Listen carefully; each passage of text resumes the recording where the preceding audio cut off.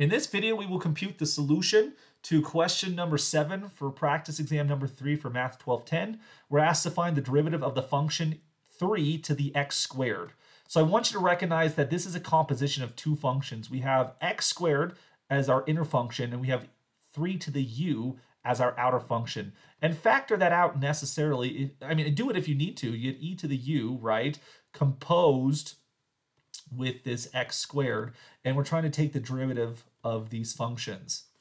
So by the chain rule, when we calculate the derivative, we have to take the derivative of the outer function first. That's this exponential function e to the u, for which the derivative, when you take the derivative of an exponential, you're going to have to pay the tariff. So you get the natural log of 3. You'll times that by 3 to the power x squared will be the power. So you have to put the inner function inside of the outer derivative. And then you need to multiply that by the inner derivative. So we have to take the derivative of x squared, which we know the derivative of x squared is just going to be a 2x, like so.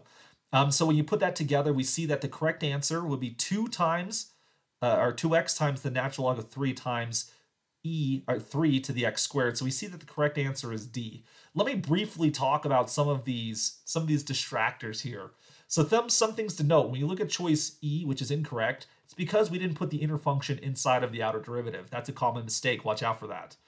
If you look at choice F, it has the outer derivative, but it doesn't have the inner derivative. That's also a very common mistake, so watch out for that.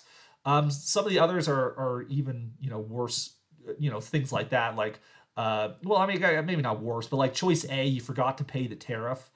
So that's what's wrong with that. And then C and B are just combinations of some of those 3 common mistakes there. So do watch out. These multiple choice questions have the advantage that the solution is provided, but it also has the disadvantage that predictable common mistakes will also be included. So you have to double check your work to make sure you don't fall inside of those traps.